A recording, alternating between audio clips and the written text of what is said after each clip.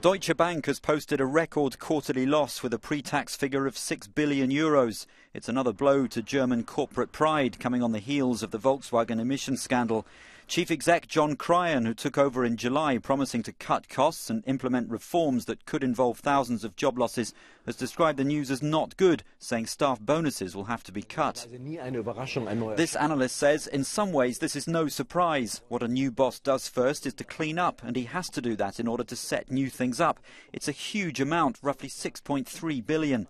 Let's see what he comes up with. I think one thing is connected to another, and the widespread custom of giving out bonuses will have to end at Deutsche Bank. Times have indeed changed for everybody.